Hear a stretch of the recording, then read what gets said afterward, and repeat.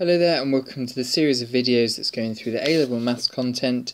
Here we're going through stretching graphs so you can have a go at exercise 4F. So let's compare the two functions again. We're starting with y equals x squared plus 2x. Previously we worked out the coordinates of this through just plugging in different x values, and we plotted the graph and it looked roughly like this. Now let's consider what we get when we plot the graph to bracket x squared plus 2x. And what you'll notice here is that all of the y coordinates here have doubled. The negative y coordinates have got further into the negative values, and the positive y values are now double as large. So plotting these coordinates, we get this graph here. So what you can see has happened is that the red graph has stretched outwards or upwards from the x-axis. So we're taking sort of the x-axis here as effectively our centre of enlargement. If it's on the bottom, it's stretched downwards by a scale factor of 2, and if it's stretched upwards, then it's stretched upwards by a factor of 2 as well. So consider the x-axis your centre of stretching effectively. If it's on the bottom, stretch it downwards. If it's on the top, stretch upwards. Okay, let's now consider what we get if we double the x coordinates and then apply our graph here. So for each of the x coordinates, we're going to get these values here. And plotting these graphs here, we're going to get this sort of graph here. Now what you'd expect maybe is something similar to the transformation before, in that maybe the y-axis is now our centre of stretching and we stretch outwards from the y-axis. But in fact what's happening here is we squish inwards by a factor of a half, or stretch outwards by a factor of a half, effectively squishing our graph in by halving all of our coordinates. And that kind of makes sense. If we look at, say, the coordinate of -2, 0, this now refers to the coordinate of -1, 0, because the -1 value now gets doubled in each of the different positions. So now it's -2, and now we get our y coordinate of 0. Let's take another example of 2, 8 here. This is now effectively moved to the coordinate 1, 8. Because the 1 is going to be doubled first to make a 2, and then it's going to have a y coordinate of 8. So the 1 has now a y coordinate of 8. So what we consider this time is that the y-axis is our centre of stretching inwards by the inverse of that factor. So if we've doubled all of the positions of our x by 2, we're going to stretch outwards by a factor of a half, effectively squishing it inwards. So once again you've seen that the transformation inside the brackets has the opposite effect that we would expect if you compare it to the y-axis transformation.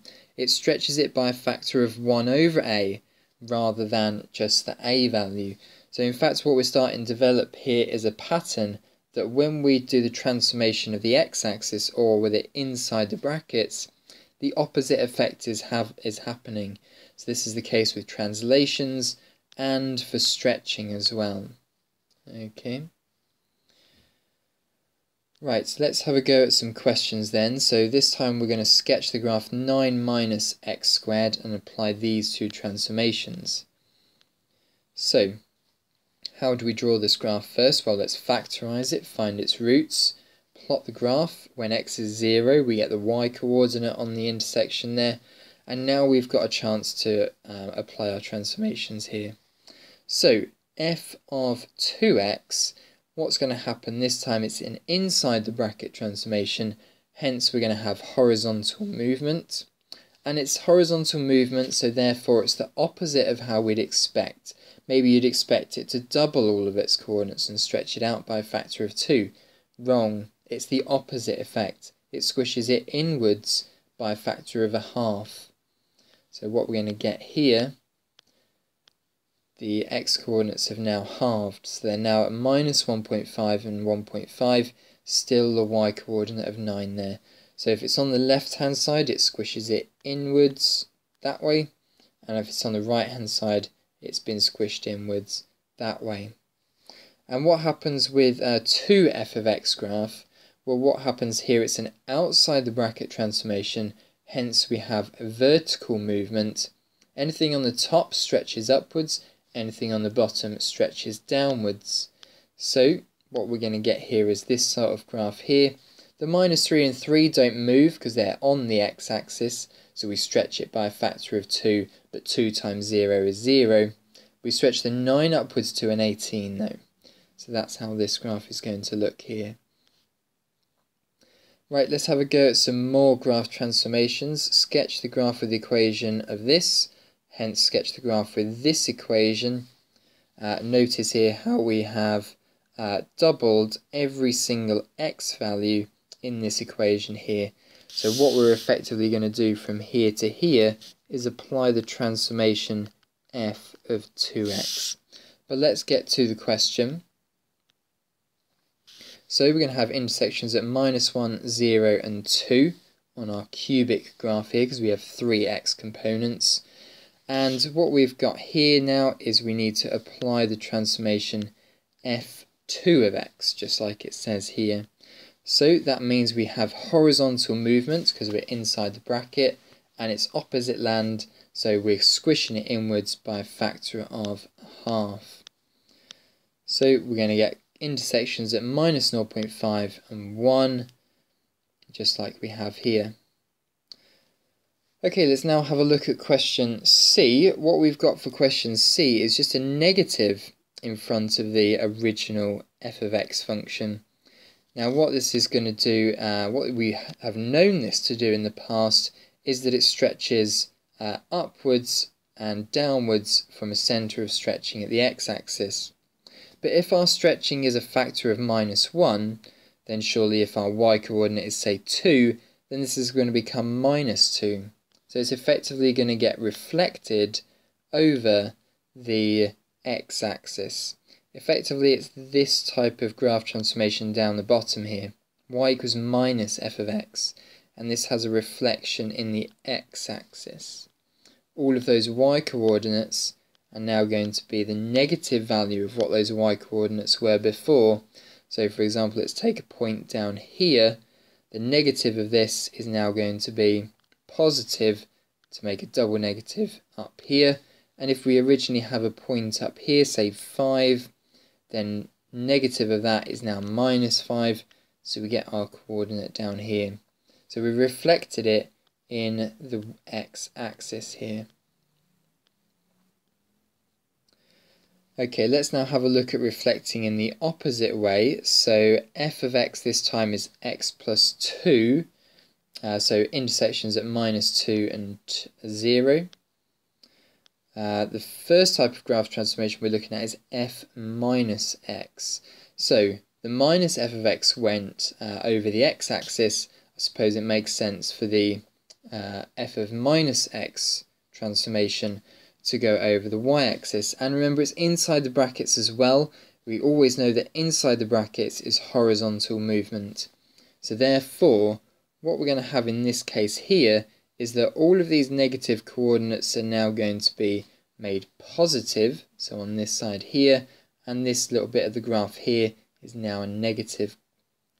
So we're going to reflect in the y-axis and get this sort of graph here.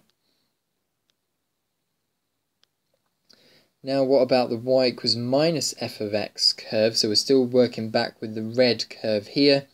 What we saw before was now all the y coordinates are going to be negated, so our graph looks like it's been reflected over the x-axis. Okay, so another bit for your notes then, y equals minus f of x is a reflection in the x-axis, and as with the blue graph, y equals minus f of x is a reflection in the y-axis. Okay, right then, let's have a look at the next part of the question. It's your turn. Okay, so have a go at these questions here. Pause the video and see how you get on.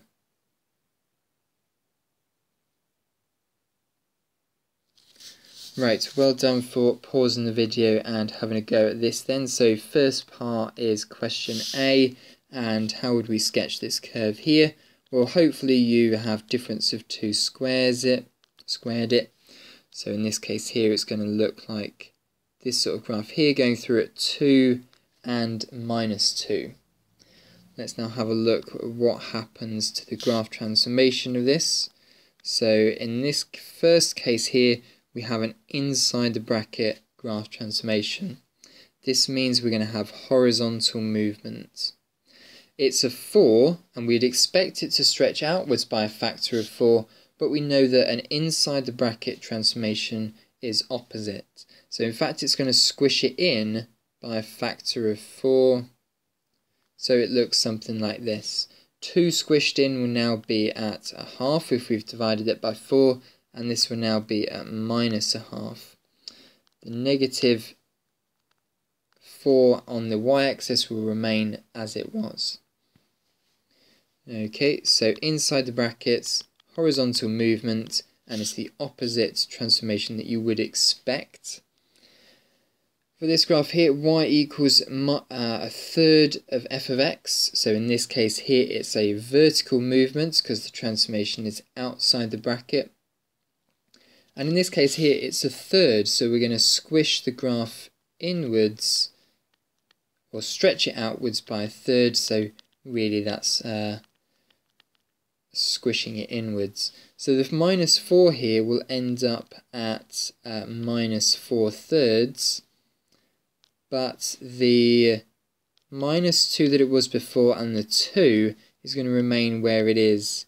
So let's draw a roughly squished in shape graph to compare it with this graph here. So all of these coordinates have been thirded on the y-axis. Part 3 of this question here is y equals f minus x, and inside the bracket transformation reflects horizontally, so our graph is going to look exactly like it did before. The 2 here is going to reflect over to minus 2, and the minus 2 here is going to reflect over to 2, so we get exactly the same graph as we had for f of x. And for the second graph here, a transformation outside the brackets is a vertical movement upwards and downwards, so our graph is going to look something like this. It's going to have intersections still at minus 2 and 2. This time the 4 will reflect upwards to minus 4 will reflect upwards to 4, so we have our y-axis intersection point there. Right, so thank you very much for watching the video. Once you've finished, have a go at questions from exercise 4F. Remember, watching this video is only 10% of the learning. Make sure you complete that 100% by having a go at some questions of your own, persevering through the difficult topics, and asking your teacher for help where you need it. Thanks for watching.